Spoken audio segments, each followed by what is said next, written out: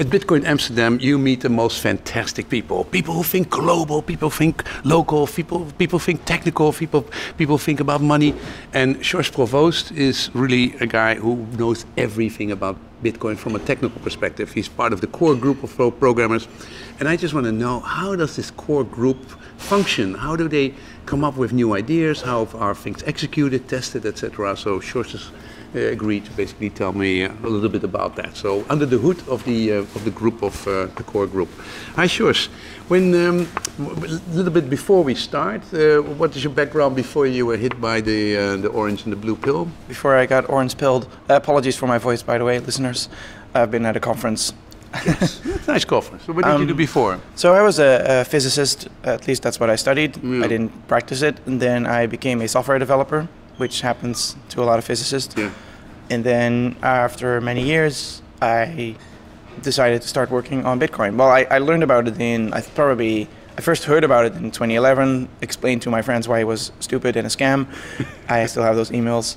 And then I think a year later or so, started paying a bit more attention, learned about also the sort of smart contracting aspect of it. Mm-hmm. This was long before Ethereum and things like that. And then a year later, I still found it interesting. And this was curious for me because I tend to be very much interested in one thing for a few months and then disinterested.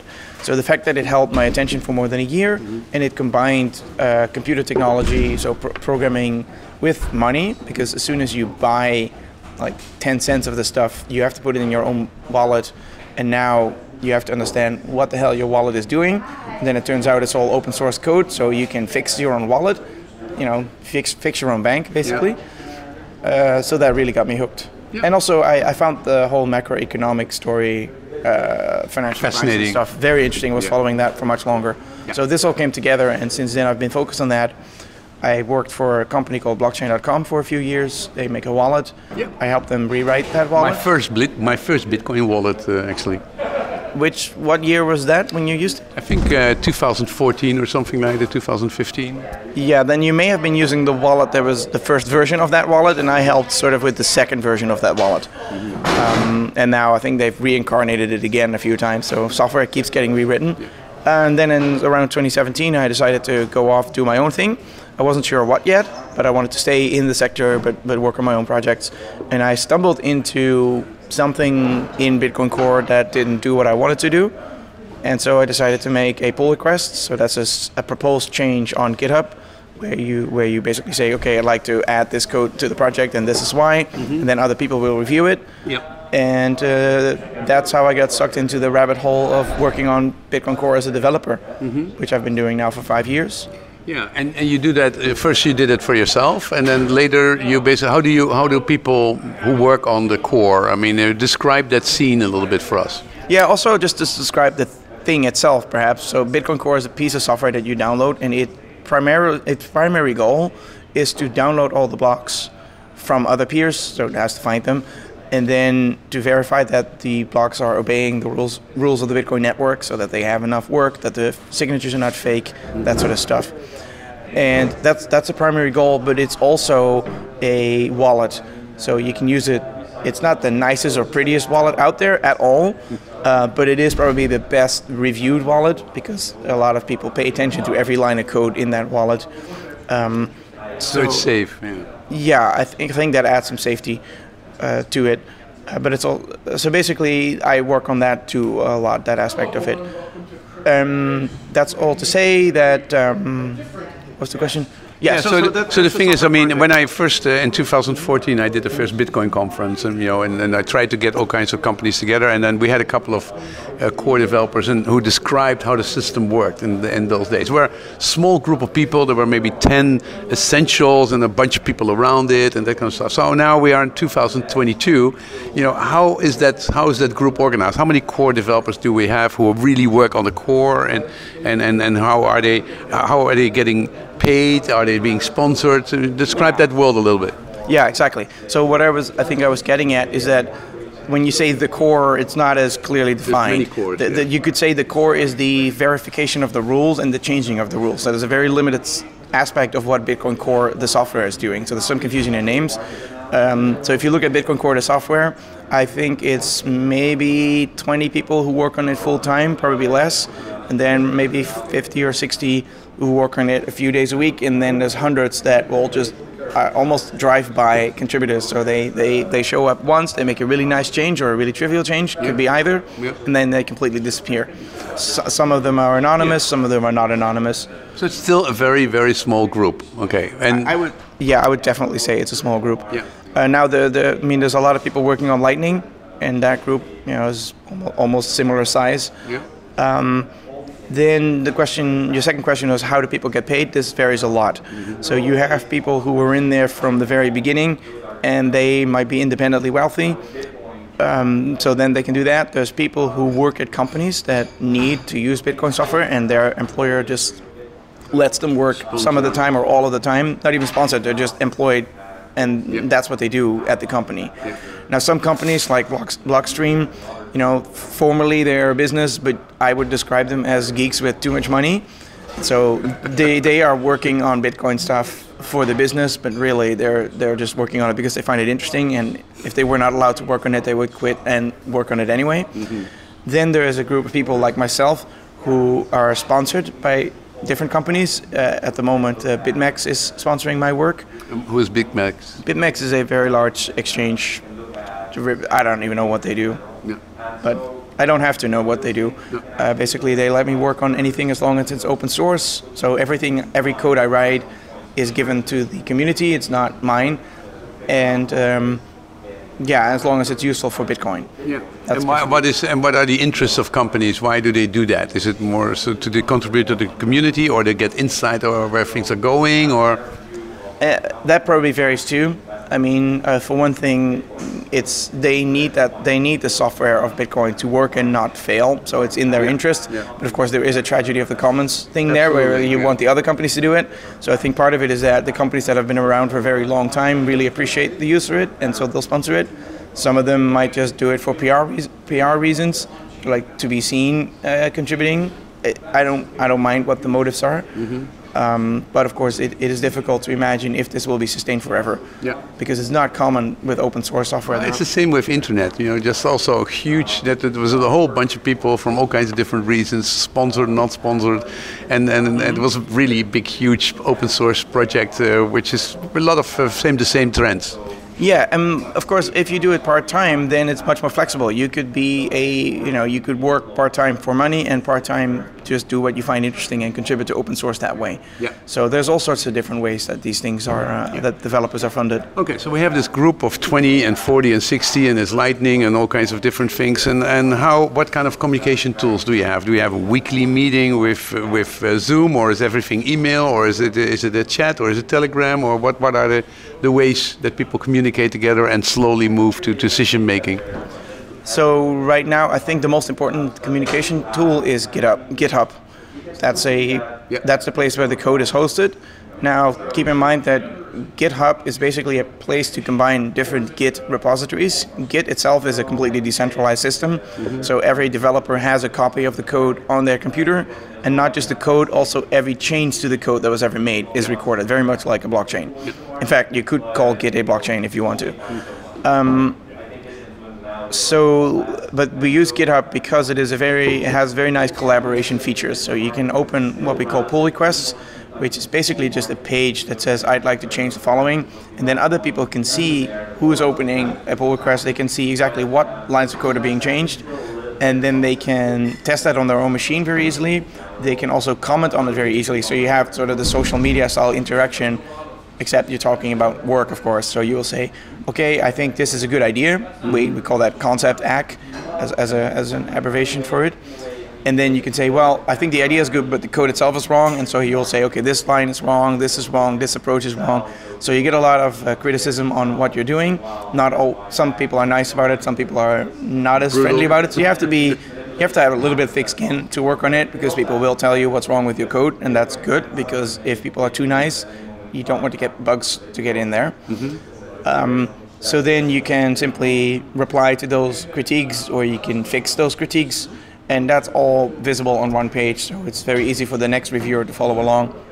So that's the main tool. The other tool would be IRC, Internet Relay Chat. Oh my God, that's beautiful. So that's a long time ago.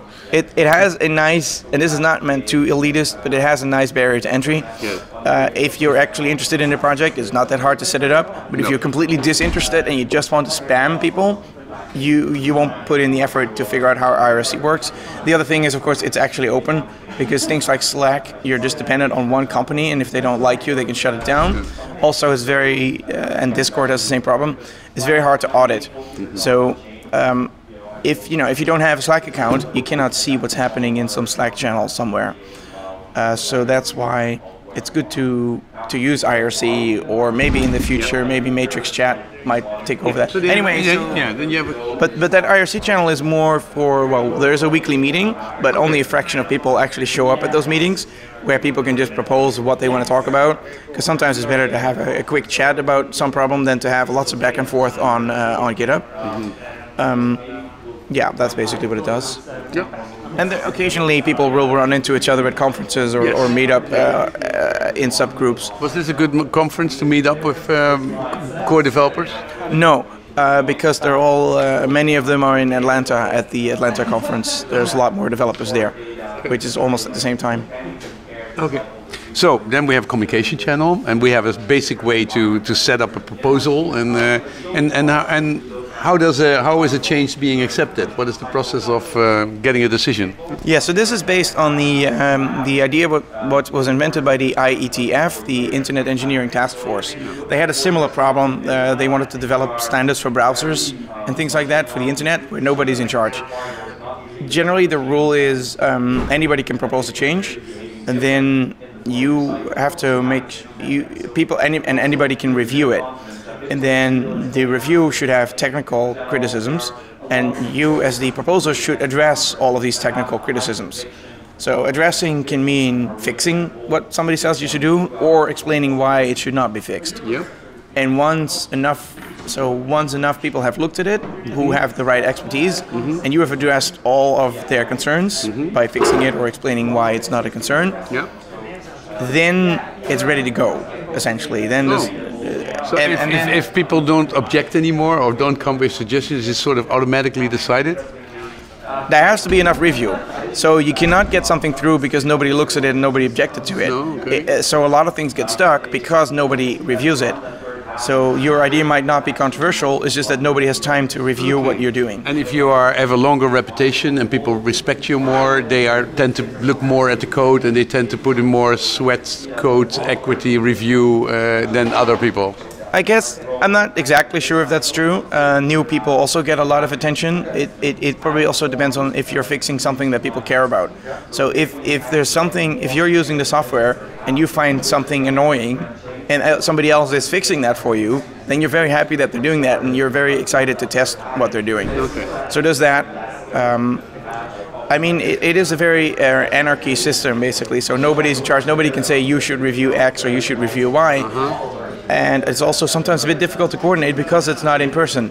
So there are at any given time about 300 to 400 pull requests open. 300 to 400 things you can look at. And GitHub uses notifications. So when somebody comments on your pull request, or if you ever commented on a pull request and somebody else comments on it, you get this little blue dot that says, oh, somebody replied, right? Just like on Twitter. So this creates a strong recency bias, because you tend to pay more attention to the stuff you get notifications for. Yeah. And this does tend to, what tends to happen is if a pull request is opened and it doesn't immediately get a lot of people actively on it and then it gets merged, you may get stuck in limbo for a very long time because nobody gets notifications about it. It's not on the first page anymore, and it can take a long time. Some of the longest ones are open for 5 years. Some of the shortest ones just for an hour. So, it varies. Okay. So there's no official decision-making moment. There's a lot of action. There's a lot of movement. There's a lot of comments, and then at a certain point, when you say, okay, it's going to be merged. When is it going to be merged into the code? Okay, I should distinguish between two kinds of changes. Okay. One is changing the rules of Bitcoin. That is a much more complicated process. Okay. The changes I mostly talked about with pull requests are changes to Bitcoin Core, the software, but that do not impact the rules of the system. So you might change the way the wallet works, or the way the program starts up, or clean up something in the interface, making it faster, those kind of things, because only the users of the software will care about that. Now, if you're saying, hey, I want to introduce a soft fork like Taproot, there is a little bit more of a formal process using the BIP system, the Bitcoin Improvement Protocol. Bitcoin Improvement Proposal, where you write a piece of text that explains what the rule changes you're suggesting, etc., etc. That goes on the mailing list generally, not on GitHub. And the mailing list is a little bit more accessible to people who are not constantly looking at the code. That will take a lot of discussion, probably years. But the rules are generally the same. It's again, anybody can propose a change to Bitcoin, but it has to withstand scrutiny. So if you propose, say, something like, I want to double the block size, then you'll get a reply saying, well, that will break old software, because the old software cannot handle these bigger blocks because it will reject it. And then you have to, then explain, okay, oh yeah, how do you address that? And you probably won't. As long as you get a lot of kickback that people do not agree and start piling objections on objections, nothing will nothing will ever happen. Yeah, exactly. If you propose something and people object to it and you don't deal with those objections, then nothing happens. So the status quo is nothing happens when it comes to the rules, anyway. Yeah. Okay. So we just saw somebody coming by with an interesting, interesting thing. Okay. So that was actually one of the things I wanted to ask you. I mean, in 2018 or 19, I don't know, but there was this whole blockchain, the block size debate. Yeah, 2015 to 2017. Yeah, it was unbelievable long and painful, and from an outsider view. How was it inside? I wasn't inside. Remember, I started contributing to Bitcoin Core in 2017. So I was actually one of those outsiders looking in and also wondering why these things took so long. So part of me joining Bitcoin Core as a developer was also that learning process of trying to understand why these things take so long, and trying to form an informed opinion about what is reasonable for block sizes. But if you look at it now that I have this experience and I look back at the discussions from that time, it is more obvious to me why it took so long and why it didn't happen. Because people would simply say, let's double the block size, and then people would say, yeah, wait a minute, nodes can't handle that, it's not backwards compatible, and then they would not actually come up with good technical solutions to those objections. Instead, what they would do is they would go on podcasts and in the media and make a lot of noise about it, and then the general public that does not understand this process of rough consensus, as it's called, so finding consensus by proposing something, critiquing it, doing something about the critique, etc., they just sidestep the process, and that created a lot of anger and friction. Because it's very easy to go on a TV show and say, well, blocks must be bigger, it's good for the economy. And it's much more difficult to go on, to reply to that and say, well, but wait a minute, people have to run these nodes, it has to be censorship resistant, we don't want the government to be able, or anybody else to be able to censor transactions. So as many people as possible have to run a node. In order to do that, you have to deal with bandwidth, you have to deal with memory in your computer. These are all scarce resources, and this is difficult to explain. It's probably easier to explain now, because you just point them to Bitcoin SV and see, this is what happens when you have 1 gigabyte blocks. Nobody can run a node anymore. There's like 5 of them in the whole world. That is a clear example of there is an extreme limit to it. So that was what's going on back then. But it was very frustrating for a lot of developers to, So for the more introvert, normal people who were rational and wanted to have arguments, it was very hard. The people who had a big voice and made a lot of noise, they basically make this whole system just crumb to a halt. Well, they basically sidestep the decision-making system by just going to the general public and doing it that way. Okay. And that'll always be a risk, I think, to Bitcoin, that people will try to push through changes to the protocol, sidestepping the careful engineering process and just using media popularity. And as Bitcoin gets bigger, that threat, there's more money at stake too to do that. Yeah. So that's definitely a threat. And that's also why people should continue to, first of all, run their own nodes. And second of all, when you update the node to a new version, keep an eye on whether maybe Bitcoin Core as a group gets co-opted by those kind of people. Yeah. And then maybe you just don't want to download an update at some point. There may be a time when you just should not install the new version of Bitcoin Core. I hope that moment never happens, but it could happen. How And is of course, Bitcoin Core is not officially an organization, so No. if Everybody can join and add and withdraw. Yeah, exactly. So what could happen is that a bunch of people take over the domain, for example, bitcoincore.org or something like that, and engage in this type of bad behavior.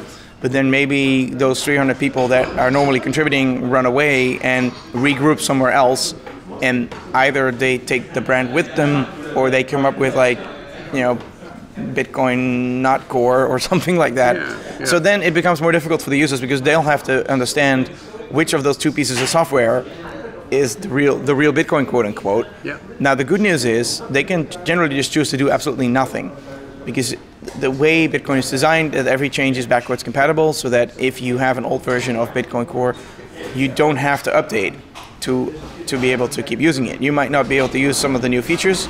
So Taproot was introduced a year ago. If you don't care about Taproot, you don't have to upgrade. No. Asterisk, just some complications. And what is Taproot? Taproot is the most recent soft fork, so it is basically similar to like Segwit was a soft fork, right? Taproot allows you to do a couple of cool things. It mainly allows you to add signatures in a way that they look like a single signature. So you might have a setup where you have 3 different hardware devices, but to the outside world, they can't see that.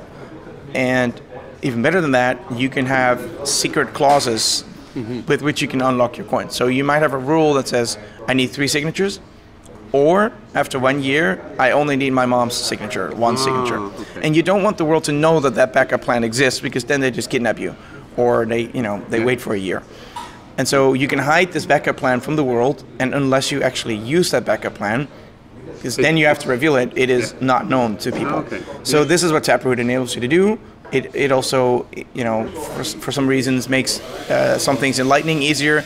It's quite subtle. It's not like you don't write billboards like, buy Taproot now, it's awesome. No.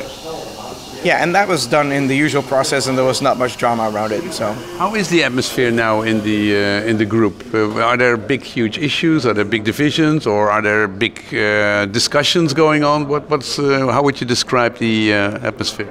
I think it's mostly just getting work done, right? No drama. Most of the work is very tedious, like just fixing technical stuff that does not involve drama. Obviously, there's always drama somewhere. I mean, one of the things I described is that if your proposal doesn't get enough review, it's just not going to go anywhere. And there are some proposals out there that have,